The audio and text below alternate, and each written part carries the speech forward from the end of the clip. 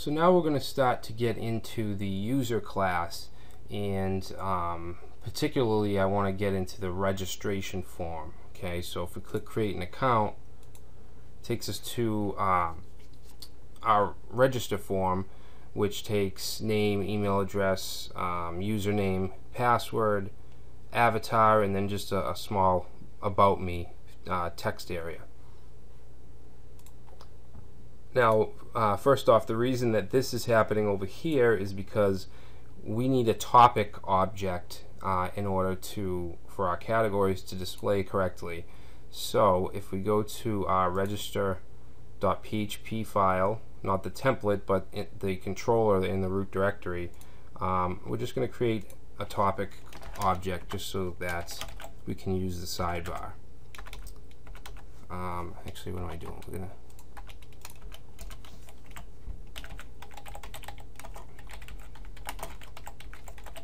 So we'll just say topic equals new topic.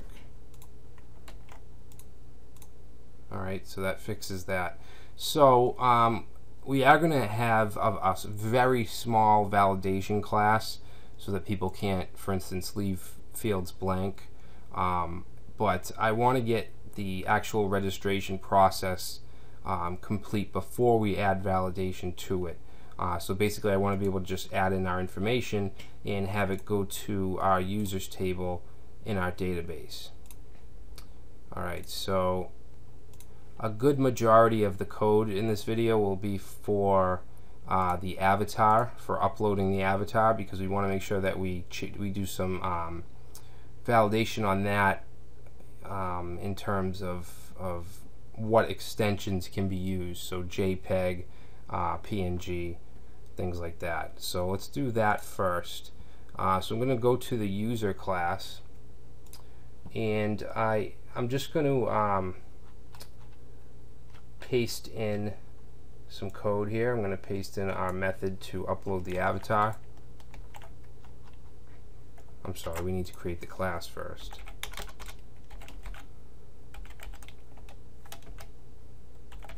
Class user.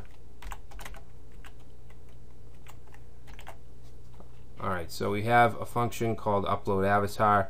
Basically, we're going to have an array of extensions that are allowed. Alright, so all the image extensions, and then we're basically going to explode the file name, and basically we want to get it by the dot, and since it's a dot JPEG or dot PNG, we can actually grab that with the end function. We can grab the last section and then put it into an extension variable. Alright, and then down here we're just saying we're checking the types here, making sure that they're valid. Here we want the image to be less than 2 megabytes, and let's see, what else are we doing? If there's an error, then we're just going to redirect to register.php along with the error message. Now this redirect right here, this is going to be a custom function that we create. This isn't part of any kind of framework or anything like that. So we're just going to create that. We'll do that in a second. And then down here, basically we're saying we want to move the file, so we're using the PHP function move uploaded file. This is a PHP function. It's not something that we're going to define, and basically we just want to put in there where we want the file to go. In this case, it's going to be images, and then in the avatars folder. Alright, and we're going to return true. Okay, if everything goes well, we'll return true. If not, then we're going to redirect with an error. Alright, so let's go ahead and create that redirect. That's actually going to be in our system helper. So if we go to helpers and then system helper, and I'm just going to paste this in. Alright, so it's a function called redirect. It takes 3 parameters. One is the page that we want to redirect to. Next is a message that we want to send, and the way that we're going to send it is through a session. Okay, we're going to create a session variable for our message, and also a message type. So we could use error or success if we want it to be maybe green, or an error would be red, so we can format it nicely. So basically here we're just going to say if page is a string, then location will equal page. If it's not, then it's going to assign the current page basically to location. All right. So basically, if we don't include a page, like maybe register.php or whatever, then it's going to use the current page. All right. That's a better explanation. And then down here we're saying if the message is not null, so if we include a message, then it's going to set that to session message. All right, and then we can access that from literally any page. And then down here we're doing the same thing, except we're checking for a type, and we're going to put that inside of this session variable, and then we're just going to use the header function to redirect to our location. All right, so very simple function. Make sure you save that. All right, so let's get back to our registration. So far we have the upload avatar method in our class. What I want to do now is just go to the register.php file. So this is basically going to be the page that we submit the registration form to. Alright, so what I'm going to do is we're going to go right here, and we're going to check to see if the form's been submitted. Alright, we can do that with using post. We'll say if post register. Okay, actually we want to check if it's set. So is set post register. And this register, where this is coming from, is in our form. Our our submit button has the name register. So we're checking to see if the submit button was clicked. Alright, and then if it was, basically we want to grab all the fields that were submitted into the post array. Alright, so I'm going to paste this in, and basically what we're doing here is just getting all the post data and putting it into this data array that we create. Alright, so we get the name, the email, username, and right here we're going to encrypt the password with MD5. Alright, so all you need to do is use this MD5 function and surround the password and the password confirmation field.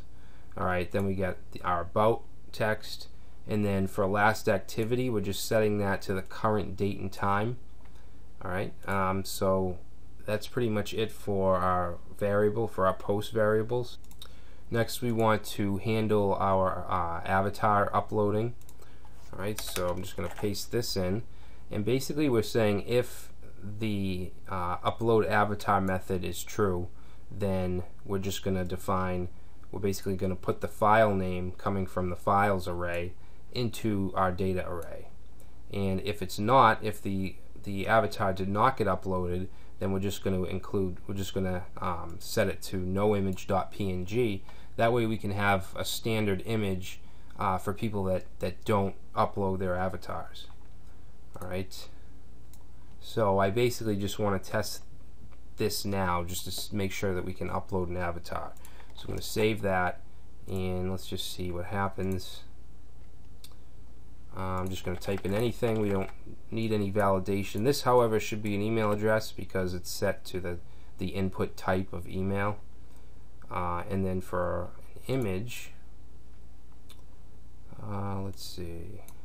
We'll take this sample one. I don't even know what it is. And register. Alright, so undefined variable user on line 19, and then we have call to member function upload avatar. Okay, so we didn't instantiate the user object, so we need to do that.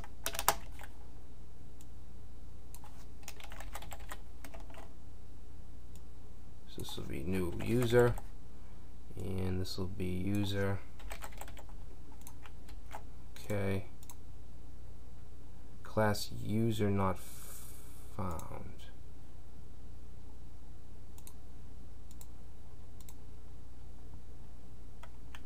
Oh, we didn't have the user class saved. Alright, so email, make sure that that's an email, and this can be anything.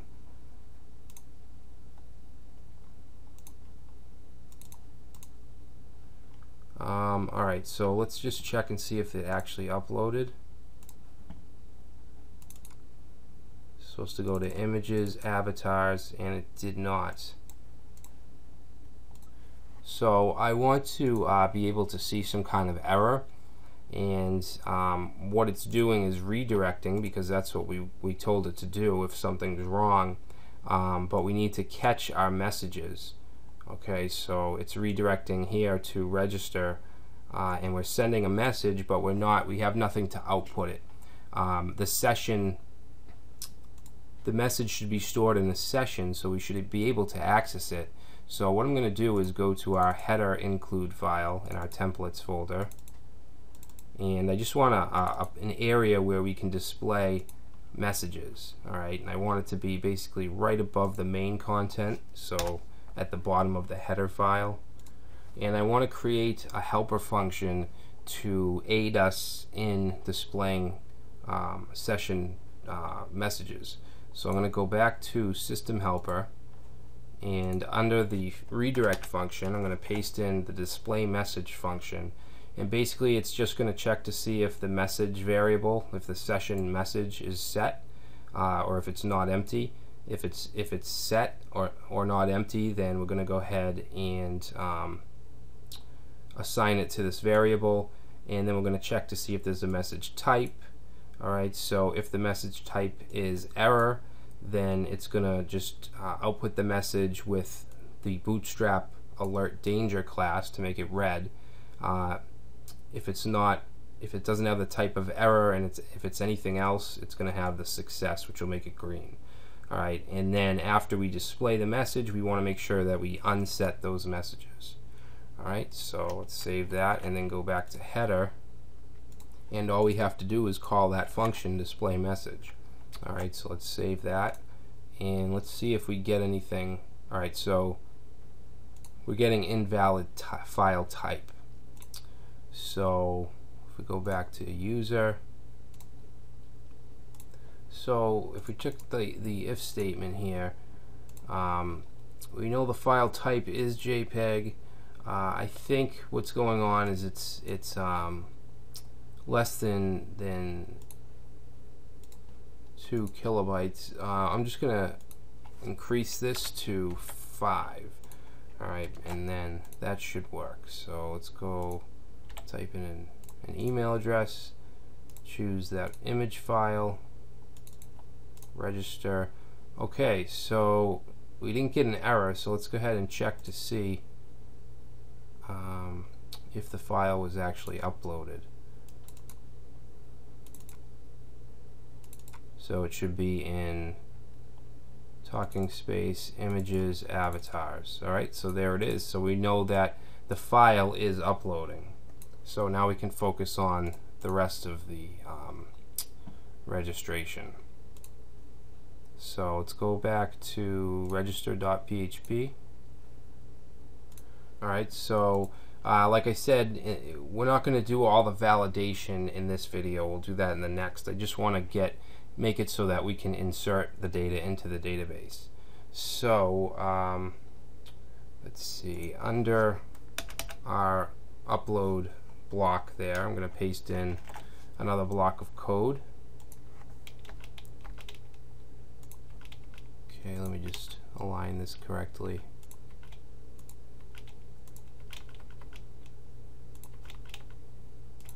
Alright, so basically we're going to call the register method in the user class.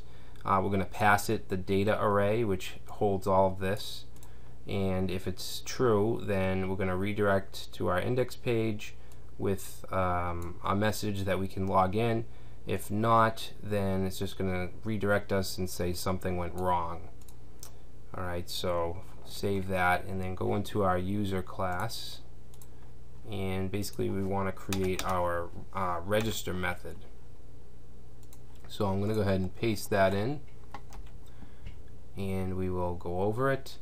Alright, so first thing, we're going to create our query. We're going to use the database class, this DB query, and the query is going to say insert into users, and these are the fields that we want to fill. So name, email, avatar, username, password, about, and last activity. And then we're basically going to use prepared statements. We're saying values, and then we're going to put these placeholders in. Okay, so basically the same text as the actual field, along with a colon in front of it. And then down here we're going to bind those. Okay, so we use this DB bind for each field that we want to insert. Alright, and then we're going to put the value, which of course is coming from our data array that we pass in through here. Alright, so it's going to bind all those values, and then it's going to execute it. Alright, and by execute I mean it's going to place it inside of our database. And if everything goes okay, we're going to return true. Alright, and that's why we have if user register. Alright, so it's going to return true. If everything goes okay, then we'll get this. If not, then we'll get an error message. So let's go ahead and save this and give this a shot. Okay, so create account. We'll say Stephen Wright, and his email will be swright@yahoo.com.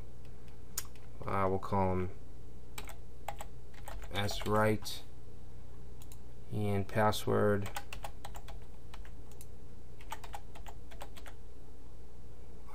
avatar. Let me just grab something here. Sample.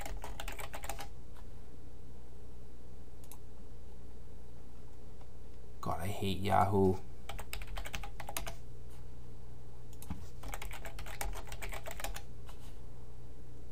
Alright, so let's just get this, I guess this apples picture. We'll save that, and we'll use that as Steven's avatar, and we will click register. Alright, so undefined property user DB. Okay, so I know what that means. We didn't define a DB object in our class, so let's go to user. And if you remember with our other classes, let me just show you, topic, we defined a DB as a class property, so we got to do that. I don't know why I forgot to do that. And then also we need to instantiate it inside of the constructor. So copy that, and that should allow us to use the database object. So let's go ahead and try that again.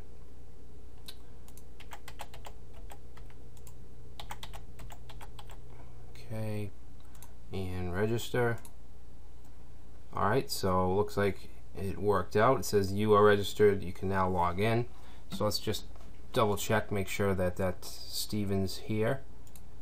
Alright, so the users table, you can see you have Stephen Wright, his email, avatar, username, and now you can see the password is now encrypted because we used that MD5 function. So you definitely want to do that. You do not want to store passwords like this. Alright, so what I'm going to do is actually just copy this and use the same password for everybody, which is just 12345.